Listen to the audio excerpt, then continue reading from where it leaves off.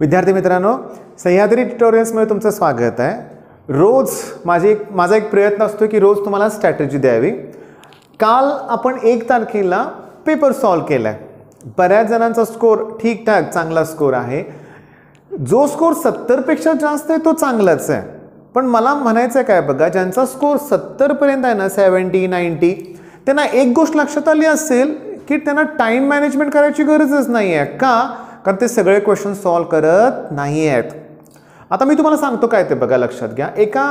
एका स्टुडंटनं मला कमेंट्समध्ये विचारलं की अजून काहीच कम्प्लिशन नाही आहे, त्यात 2-2 टेस्ट कसं काय पॉसिबल आहे. तर मला काय सांगायचं आहे बघा की मॉक टेस्ट हे जे देतोय ना आपण, यात मी काय कन्सिडर केलं आहे की बोर्डच्या वेळेस आपण अभ्यास केलेला आहे. ओके, मॉक टेस्ट खूप इम्पॉर्टंट असतात विद्यार्थ्यांनो. का? तिथं आपल्याला कळतं की आपण कुठेपर्यंत पोहोचलोय ते ना. हा बघा, तुम्ही शेवटपर्यंत खूप प्रॅक्टिस करत राहिला, तुम्ही रोज खूप सोडवताय, समजा 12-12 तास तुम्ही MCQ सॉल्व करताय, पण निवांत 4 तास फिजिक्स, 4 तास केमिस्ट्री, 4 तास मॅथ्स करताय, पण ठीक आहे. पण पेपर काहीच जर सॉल्व केले नाहीत ना, तर CETत प्रॉब्लेम येतील. CETत नक्की प्रॉब्लेम येतील. का माहिती आहे का?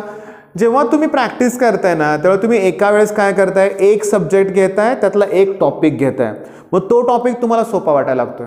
CETत काय होतं की एकदम 50 क्वेश्चन्स फिजिक्सचे असणार आहेत, वेगळ्या टॉपिकमधले असणार आहेत, 11 स्टँडर्डचे पण असणार आहेत. मग इथं काय माहिती आहे का की तुमचा खरोखर ना तिथं कस लागतो म्हणूया आपण. कारण एक टॉपिक समजा सर्क्युलर मोशनमधला क्वेश्चन झाला, तो दुसरा असेल ॲटम मॉलिक्युल्स न्यूक्लियरमधला, तिसरा असेल रोटेशनलमधला, चौथा असेल कुठला तरी वेगळाच मॅग्नेटिझम. म्हणजे टॉपिक चेंज झाला की तुम्हाला फॉर्म्युले परत आठवायला लागतात ना. मग ती एक प्रॅक्टिस व्हायला पाहिजे, यासाठी आपण मॉक टेस्ट घेतोय. मॉक टेस्ट मी तुम्हाला प्रोव्हाइड करतोय, त्याच्यानंतर PhD1 चॅनल तुम्हाला प्रोव्हाइड करतोय, टार्गेटच्या अवेलेबल आहेत, त्याच्यानंतर युवा सेनाचं पण अवेलेबल आहे, बहुतेक ते फ्री आहे, लक्षात घ्या. त्यामुळे विद्यार्थी मित्रांनो, मॉक टेस्ट द्यायचे आहेत. माझा अजून अभ्यास झाला नाही आहे हे कारण तुम्ही सांगू नका. मग तुमच्या लक्षात आलं का? मग 1 तारखेची मॉक टेस्ट तुम्ही दिली असेल. आता त्यात काय होतं की बहुतेक ना कॉम्प्लेक्स नंबरचा एखादा क्वेश्चन त्यात येतोय. नेक्स्ट मॉक टेस्टमध्ये जर तसा आला असेल तर मी अगोदर तो बदलून देईन, तुम्हाला लक्षात घ्या. पण ह्याच्या मॉक टेस्ट मी जे प्रोव्हाइड करतोय ना, की तुम्ही ते काय करा, अगदी वेळ लावू ना, 3 तास तर 3 तास प्रामाणिकपणे सोडवा, नंतर प्रामाणिकपणे ते चेक करा. जेवढे येते तेवढं सॉल्व करा. पण CETत निगेटिव्ह मार्किंग नाही आहे, याचा अर्थ जे येत नाही तिथे पण तुम्ही ऑप्शनला काहीतरी ऑप्शन तिथं क्लिक करणारच आहे, पण तो लॉजिकली करा.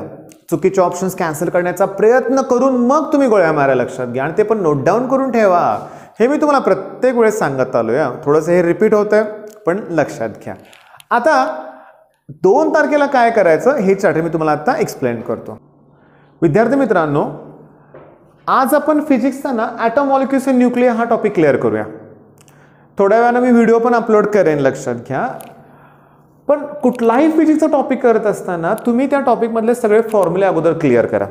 ओके, सगळे फॉर्म्युले तुम्हाला पाठ पाहिजेत, लक्षात घ्या. तिथं कन्सेप्ट वाईज जाऊच नका, फॉर्म्युले आले पाहिजेत. म्हणजे आता समजून घ्या, ॲटम मॉलिक्युल्स न्यूक्लियर म्हणलं की पोस्टुलेट्स आहेत, बोहोस फॉर्म्युला आहे, त्याच्या डी ब्रॉग्लीज वेव्हलेंथचे फॉर्म्युले, सगळे फॉर्म्युले आठवले पाहिजेत. युनिट्सचं कन्व्हर्जन जमलं पाहिजे, म्हणजे मिलीमीटरचं मीटर म्हणजे SI युनिटमध्ये कन्व्हर्जन जमलं पाहिजे. कारण वेव्हलेंथ देताना ते ॲम्स्ट्रॉम युनिटमध्ये देतील. बरं, फॉर्म्युला चेंजेस पण करायला जमले पाहिजेत. आता महत्त्वाचं काय, डायमेन्शन्स. तुम्हाला सेकंड पोस्टुलेट माहिती आहे काय? सांगा की MVR = NH/2π. मग MVR म्हणजे कोण आहे रे? Angular momentum. हे दोघं तर कॉन्स्टंट आहेत, ह्याला काय डायमेन्शन्स नाही आहेत. मग याचा अर्थ प्लँक्स कॉन्स्टंटच्या डायमेन्शन्स आणि अँग्युलर मोमेंटमच्या डायमेन्शन्स सेम असतात. आता प्लँक्स कॉन्स्टंटचं युनिट काय? Joule second. आता हे M म्हणजे मास, kg, velocity metre per second, radius metre म्हणजे मीटर स्क्वेअर, म्हणजे किलोग्राम मीटर स्क्वेअर पर सेकंड, जूल सेकंड हे इक्विव्हॅलंट आहे. म्हणजे तुम्हाला डायमेन्शन्स, युनिट, फॉर्म्युला ह्या गोष्टी करायच्यात प्रत्येक टॉपिकमधल्या. कारण बघा, फिजिक्सचा कुठलाही टॉपिक ना मिनिमम 1 क्वेश्चन आणि मॅक्सिमम 3 क्वेश्चन्स असणार आहेत, लक्षात घ्या. त्यामुळे कसं आहे बघा की तुम्हाला जर कोणी विचारलं, तुम्ही कोणाला विचारलं की फिजिक्सचे इम्पॉर्टंट टॉपिक्स कुठले, आणि तो समोरच्या व्यक्ती जर तुम्हाला सांगत असेल की हा टॉपिक इम्पॉर्टंट आहे, तर ते चुकीचं आहे. का? सगळेच टॉपिक इम्पॉर्टंट आहेत. कारण CETत काय आपण ऑप्शनला ठेवू शकत नाही. आता बघा, ह्या 3 गोष्टी जमल्या की न्यूमेरिकल्स आरामात जमणार आहेत, लक्षात घ्या. फक्त होतं काय बघा, आता समजून घेण्याचा प्रयत्न करा. मी काय सांगतो ते बघा. पहिलं पोस्टुलेट मी घेतो आता ॲटम मॉलिक्युल्स न्यूक्लियामध्ये. त्यातलं काय सांगा की सेंट्रिपिटल फोर्स म्हणजे mv²/r that equals to electrostatic force म्हणजे तो आहे 1/4πε0 e²/r². आता मी काय करतोय बघा की या आरला, हे आर काय करतोय कॅन्सल, याला मी हाफनं मल्टिप्लाय करून इकडं हाफनं करतोय. मग हे हाफ mv² झालं का, मग झाली की ही कायनेटिक एनर्जी. म्हणजे तुम्हाला ना जेव्हा फॉर्म्युले तुम्ही करताय ना, तुम्ही आणखीन एक महत्वाचं की फिजिक्ससाठी फक्त टेक्स्टबुकवर अवलंबून राहून बिलकुल चालणार नाहीये. बिलकुल नाही चालणार टेक्स्टबुकवर अवलंबून. टेक्स्टबुकमधले लिमिटेड 15-20 प्रॉब्लेम सॉल्व्ह केले, काहीच उपयोग नाहीये. का, तुम्ही ते पाठ केल्यासारखे प्रॉब्लेम करू नका. तुम्ही तो प्रॉब्लेम वाचून त्याचं ॲनालिसिस करायला जमतंय का बघा. गिवन डाटा काय आहे, विचारलंय काय.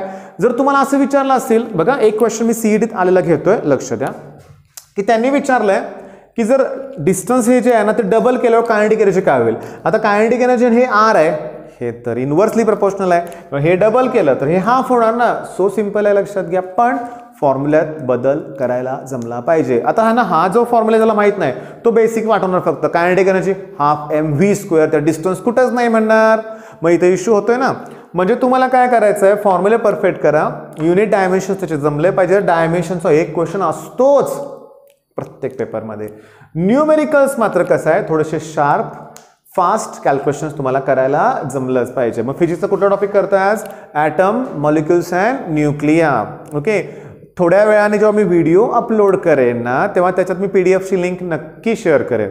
मी मॅथ्सला काही लिंक देत नाही आहे का, कारण टेक्स्टबुक सॉल्व्ह करायचं आहे, पण केमिस्ट्रीला आणि फिजिक्सला देतोय. आता हे झालं फिजिक्स, आता आपण केमिस्ट्रीचं बघूया. विद्यार्थी मित्रांनो, केमिस्ट्रीच्या रिॲक्शनवरती मी ऑलरेडी 2 व्हिडिओ अपलोड केलेत, लक्षात घ्या.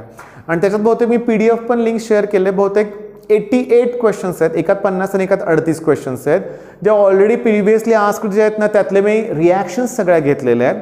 सगळे क्वेश्चन्स रिपीट होत आहेत बरं का, लक्षात घ्या. पण आता थांबा, बऱ्याच मुलांचं म्हणणं असतं की आम्हाला रिॲक्शन्स जमत नाही आहेत, रिॲक्शन्स खूप टफ जात आहेत. मग अशा वेळेस काय करायचं, सुरुवात कुठून करायची. आता मी तुम्हाला सांगतो. मी माझंच एक्झाम्पल तुम्हाला देतो की माझा सब्जेक्ट कुठला आहे सांगा, मॅथ्स. ओके, मॅथ्स मला आवडतं, फिजिक्स पण छान वाटतं, पण केमिस्ट्री नाही, केमिस्ट्री खूप टफ आहे.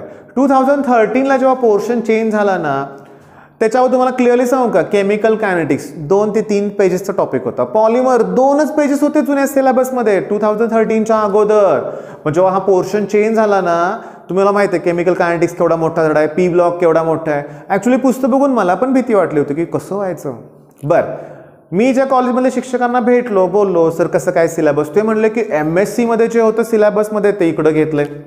मग मला आणखीन भीती वाटली, समजून घ्या. पण नंतर काय केलं, मी प्रयत्न सुरू केले, माझं मी स्टडी सुरू केला, रेफरन्स बुक वाचले. आणि 2013ला एवढं काय नेट अवेलेबल नव्हतं. आता कसं डाऊट नेट आहे आपल्याला, त्याच्यानंतर इन्स्टासॉल आहे, त्याच्यानंतर गुगलवरती पटकन मिळतंय तुम्हाला. आणखी भरपूर असे काही वेबसाईट आहेत की जिथं तुम्हाला तुमच्या क्वेश्चनचे आन्सर मिळतात.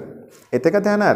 मग आता करायचं काय बघा, एक तर मनात कुठली भीती ठेवू नका, सुरुवात शून्यापासून करायची आहे तुम्हाला. आता म्हणाल 1 महिन्यात होईल का, करायचं आहे ना, करायची इच्छा असेल तर सगळंच होईल. मग आता करूया काय बघा, की सगळ्यात महत्त्वाचं की तुम्ही चार्ट तयार करायला जमलं पाहिजे. तुम्हाला चार्ट तुम्हाला जमलंच पाहिजे. मी हॅलोजन डेरिव्हेटिव्हमधल्या रिॲक्शनसाठी एक चार्ट तयार करून दिलाय, सँड मेयर्स रिॲक्शनसाठी पण एक चार्ट तयार केलाय. मी आता काय करतो की केमिस्ट्री रिॲक्शन्स इन केमिस्ट्रीचं एक प्लेलिस्ट तयार करतो. तुम्ही हा व्हिडिओ झाला तर त्या रिॲक्शन्स बघा. आता होतं काय बघा, समजून घ्या की अल्किल हलाइड, आपण अल्किल हलाइडच घेऊया. आपण चार्ट तर तुम्ही तयार करायच्यात, लक्षात घ्या, पण तुम्हाला विचार करायला पण जमलं पाहिजे. आता अल्किल हलाइडची रिॲक्शन जर मी एक्सेस अमोनिया बरोबर केली तर अमाइन तयार होईल, प्रायमरी अमाइन. प्रायमरी अमाइन तयार होईल. आता प्रायमरी अमाइनची रिॲक्शन जर मी HCl आणि NaNO2 म्हणजेच नायट्रस ॲसिड बरोबर केली की अल्कोहोल तयार होईल. ओके, अल्कोहोलची रिॲक्शन बघा, तुमच्या लक्षात येते का की अल्कोहोलची रिॲक्शन जर PX3 म्हणूया आपण, म्हणजे PCl3 वगैरे असेल तर परत अल्किल हॅलाइड तयार होईल. म्हणजे अल्किल हॅलाइड पासून अमोनिया, अमोनियापासून अल्कोहोल, अल्कोहोलपासून परत अल्किल हॅलाइड. म्हणजे तुम्हाला ना सतत काय केलं पाहिजे, रिॲक्शनचा स्टडी केला पाहिजे. बरं, आता अल्किल हॅलाइड पासून अल्केन पण पॉसिबल आहे, अल्केन पासून अल्किल हॅलाइड पण पॉसिबल आहे. मग तर कसं आहे माहिती आहे का, आता समजा अल्किल हॅलाइड पासून अल्केन तर वुड्स रिॲक्शन आहे किंवा ZnCU कपल आणि अल्कोहोल आहे, लक्षात घ्या. मग तुम्हाला अल्केन टॉपिक आहे त्यातले रिॲक्शन्स पण आल्या पाहिजेत. म्हणजे मी तुम्हाला खरं सांगू का की रिॲक्शन जर जमायचे असतील ना तर रोज प्रॅक्टिस केले पाहिजे. आता आम्ही काय करतो माहिती आहे का की इथं माझ्याजवळचे 2-3 मुलं आहेत. आम्ही काल काय केलं तुम्हाला सांगतो. एका मुलाला उभा केलं आणि त्याला म्हणलं तू आम्हाला क्वेश्चन्स विचार, भलेही टेक्स्टबुक घेऊन विचार. मग त्यानं विचारलं, सांगा स्टीफन्स रिडक्शन सांगा, क्लेमेन्सन्स रिडक्शन सांगा, वुल्फ किश्नर रिडक्शन, आणि बाकीच्या मुलांनी आन्सर्स दिले. मग नेक्स्ट आम्ही काय म्हटलं तर तू विचारायचं बाकीच्याने, बाकीचे आन्सर्स द्या. म्हणजे तुम्ही काय केलं पाहिजे माहिती आहे का, एकमेकांमध्ये रिॲक्शन सतत विचारल्या पाहिजेत. आता झाले कंडिशन अशी की आपण आहे लॉकडाऊनमध्ये, बरोबर आहे. मग विचारायचं कोणाला, आणि फोन करून एखाद्याला विचारला गेलो आपण तर तो म्हणेल बस मला आराम करू दे किंवा काही वेगळंच होईल म्हणे आपण. तेव्हा तुम्ही काय करा, तुमच्या घरात जर छोटा बहीण भाऊ असेल तर त्याला विचारायला लावा, लिस्ट तुम्ही तयार करा आणि त्यांना म्हणावं रँडमली कसेही प्रश्न विचारा. म्हणजे रिॲक्शन सतत तुम्हाला विचारल्या पाहिजेत. ओके, आणि त्याची प्रॅक्टिस तुम्ही केली पाहिजे. मग लक्षात आलंय, मी ऑलरेडी रिॲक्शनच्या सगळ्या प्लेलिस्ट तुम्हाला आता देतोय डिस्क्रिप्शनमध्ये, हे व्हिडिओ बघा. सुरुवात करा, एक टॉपिक घ्या, चला अल्केन पासून सुरुवात करा.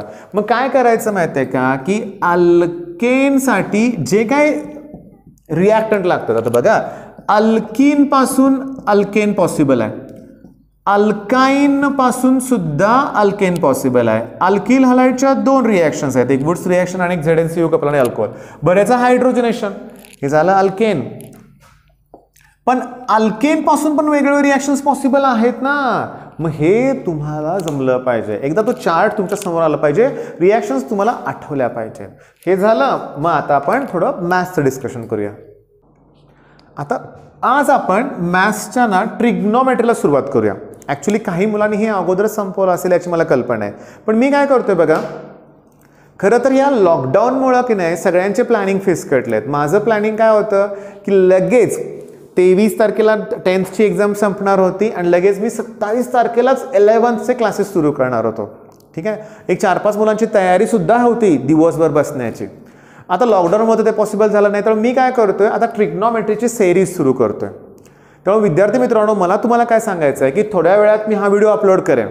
जर तुमचे कोण मित्र 10th स्टँडर्डची एक्झाम ज्यांनी दिली असेल आणि ज्यांना सिरियसली पुढं जेईची तयारी करायची असेल, CET म्हणजे MHT-CET किंवा सायन्सला घेणार असतील ना, त्या सगळ्यांना तुम्ही माझं चॅनल रेकमेंड करा. ओके, त्यांच्याशी हे चॅनल शेअर करा, कारण हे जे मी ट्रिग्नोमेट्री घेणार आहे ते मी अगदी बेसिक लेवलला घेणार आहे. आता ज्यांचं झालंय त्यांनी ते स्पीड इन्क्रीज करून बघा. पण मला तुम्हाला आत्ता काय सांगितलं की हे 10th स्टँडर्डच्या जर कोण 11th स्टँडर्डची मुलं असतील त्यांच्याबरोबर सुद्धा चॅनलची लिंक शेअर करा. कारण मी ट्रिग्नोमेट्रीचे एक 10 न्यूमेरिकल्स घेतलेत.